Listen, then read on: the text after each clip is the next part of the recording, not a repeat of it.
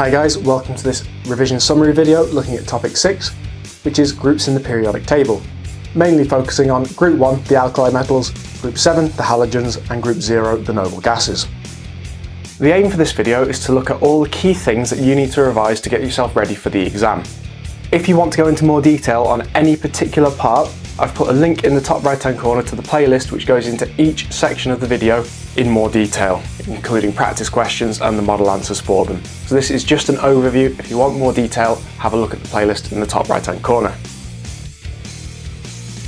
Part 1 then. What are the groups in the periodic table? So the first thing you need to know is the groups are the columns going down, as you can see here. There are 3 in particular that you need to know for your exam. Group 1, Group 7 and Group 0. Group 1, they are the alkali metals, Group 7, the halogens, and Group 0, the noble gases. The second section of this video is going to have a look at the alkali metals. Now hopefully you'll remember from the key concepts area that everything in Group 1 has 1 electron in the outer shell. That means they have the same chemical properties, they react the same way. The physical properties are that they are soft and they have low melting points. Now what you need to be able to do is tell me what happens when you take the alkali metals and you put them into water. The 3 that you need to remember are lithium, sodium and potassium, and if you pour all 3 into water, they float on water, they move about on water, and they fizz, proving you have a gas present. All 3 do that. The difference between lithium and sodium, however, is sodium moves slightly faster. It melts, so it turns into a molten ball. That proves that it's got a low melting point. And it gives off more gas, so you see more fizzing. When we move down to potassium, which is the next one down in the group, it moves even faster than sodium. It sets on fire with a lilac flame. And it gives off more gas, so you see more fizzing. Now, from that, you can work out the order of reactivity. So lithium is the least reactive, because it only floated, moved and fizzed. Sodium is the second most reactive because it moved faster, gave off more gas and formed a molten ball. And potassium is the most reactive because it set on fire. So there are 2 ways they'll be asking you to describe these reactions. Number 1, what happens when you put them into water? That's what we've just covered. And number 2, word equations. So if we take lithium for example, if you put lithium into water, which has got the symbol Li and H2O, you get a hydroxide. So because the metal was lithium, we have lithium hydroxide, which has the formula LiOH. And I always get hydrogen gas when I put a metal into water, which is H2. Remember, it's diatomic. Now that word and symbol equation is exactly the same regardless of the metal from group 1. So if I had sodium instead of lithium, it would be sodium Na plus water, H2O, goes to sodium hydroxide, NaOH, plus hydrogen. And it's the same for potassium and everything else in group 1. And some of you will have pointed out this is not balanced, so what you have to do is look at the number of letters, the number of symbols on either side, and make sure it's even, which would end up with 2 in front of your NaOH, 2 in front of your Na, and 2 in front of your H2O. The third section of this video is going to have a look at the halogens. Again, they're in group 7, so they have 7 electrons in the outer shell. Again, they have the same chemical reactions, so they react the same way. The physical properties you need to remember for chlorine, bromine and iodine is that chlorine is a green gas, bromine is a brown liquid, and iodine is a black solid. Now, hopefully you can see from that the trend changes as you go down the group. So we've gone from a gas to a solid, therefore the melting points get higher as you go down the group. So astatine is still going to be a solid and fluorine is going to be a gas. Now there are a couple of things you need to be able to do with group 7. The first one of those is talk about the reactions between a metal and a halide. A halide is anything from group 7. So if I take a metal and chlorine, I'm going to get a metal chloride. The ending changes from INE to IDE. So for example, if I were to take sodium and react it with chlorine, I'd end up with sodium chloride. If I were to do the balanced equation for that, I have Na plus Cl2. Remember, everything in group 7 is diatomic, forms NaCl. Then put a 2 in front of my NaCl and Na, and it's balanced. This is the same for any metal, so if I have lithium and chlorine, it would make lithium chloride. Sodium and bromine, it would make sodium bromide. The trend continues regardless of what metal and what halide you have. But it's also the same if you have hydrogen instead of a metal. So hydrogen reacts with your halide, so hydrogen plus chlorine, and it makes hydrogen chloride, HCl. Again, balance it by putting a 2 in front of my HCl.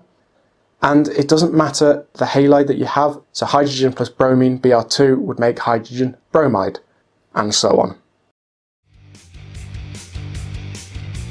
The fourth section of this video is going to have a look at the displacement reactions of the halogens.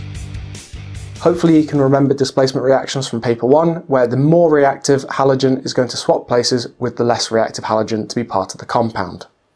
So I've got a table in the bottom right hand corner, where I've got chlorine water, which is colourless, bromine water, which is orange, and iodine water, which is brown, and I'm going to react them with potassium chloride, potassium bromide, and potassium iodide, which are all colourless.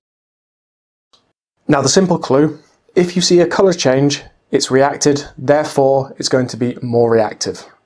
So I'm going to start off with chlorine reacting with potassium bromide. It goes from a colourless solution to an orange solution. That means bromine has been kicked out and chlorine is now part of the compound. So my word equation would look like chlorine plus potassium bromide goes to bromine plus potassium chloride.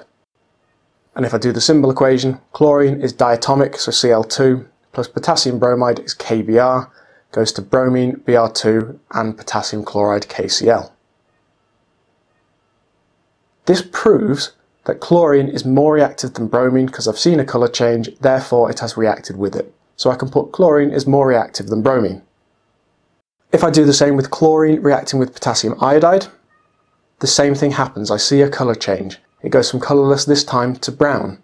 So I know that chlorine is more reactive than bromine and iodine, and my word equation would be chlorine plus potassium iodide goes to iodine plus potassium chloride. So what happens if I add bromine water into potassium chloride and potassium iodide? If I take bromine water, which is orange, and add it into my colourless potassium chloride, the potassium chloride will stay colourless. This proves that bromine is less reactive than chlorine, which backs up what we said. But if I take bromine and add it into potassium iodide, it goes from colourless to brown. So again, I see a colour change, so my word equation is going to be bromine plus potassium iodide goes to iodine plus potassium bromide. Therefore, bromine is more reactive than iodine, and I can check that by adding iodine into both potassium chloride and potassium bromide. There is no colour change. If there's no colour change, it means it is less reactive than both of them. So, it becomes less reactive as you go down group 7.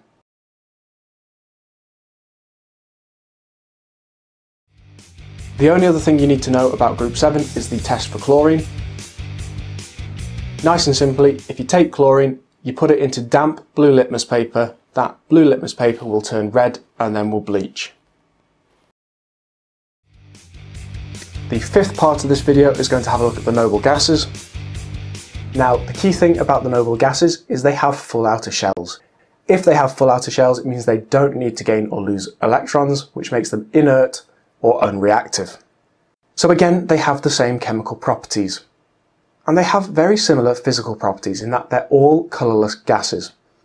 But one thing that's really important to notice is that the density increases as you go down the group.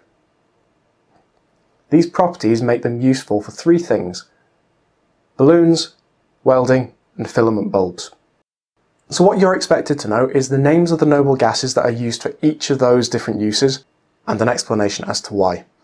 And that's all to do with not needing to gain or lose any electrons. So if we have a look at party balloons or hot air balloons, they use helium. The reason for that is they are less dense than air. The other thing is they are unreactive, and also that makes them non-flammable. Hydrogen used to be used. Hydrogen is highly flammable, so we don't use that. Why are they unreactive? They have a full outer shell. They don't want to gain or lose any electrons. If we have a look at welding, that's argon. The reason argon is used in welding is because it's inert. It provides an inert atmosphere. It means the oxygen doesn't react with the actual metal, causing impurities. And again, why? Because it's got a full outer shell, doesn't need to gain or lose any electrons. And then finally, filament light bulbs. You could use argon or krypton. Again, the reason, it's an inert atmosphere. The actual noble gases won't react with the hot filament, they won't corrode it, they won't break it. And krypton is used in bright lights as well, like flash photography, for exactly the same reason. Okay, final part of the video. How can we explain why group 1 increases in reactivity as you go down the group, but group 7 decreases? And we're going to start off looking at the outer shells. If you remember, group 1 has 1 electron in the outer shell and group 7 has 7 electrons in the outer shell, which means that group 1 metals want to lose electrons and group 7 want to gain them. That's massively important. Now, as we go down the groups, the atomic radius increases, so the size of the atom. That means there are more shells with more electrons, so you get something called electron shielding. So as you go down the group, there is more electron shielding. Now you should remember the nucleus is positive, and there's a force of attraction between our positive nucleus and our negative electron. But as the outer electron gets further away, that force of attraction becomes weaker. So that explanation is exactly the same for group 1 and group 7. The difference is group 1 wants to lose 1 and group 7 wants to gain 1. So for group 1, it's easier to lose that electron because the force of attraction is weaker. Therefore, it's more reactive as you go down the group. But with group 7, it's harder to gain that electron because the force of attraction is weaker. So the explanation is the same, except for this one wants to gain it, which means it's less reactive. And that really is all there is to it for this topic. Short but sweet, but just make sure you know every little bit of it. Watch the video again if you're not sure. Make sure you're prepared, and good luck in your exam. Hi guys, thanks for watching. If you enjoyed the video, please click on like down below. You can also subscribe to my channel, you can check out the latest video, and you can visit my website up above here. Bye now.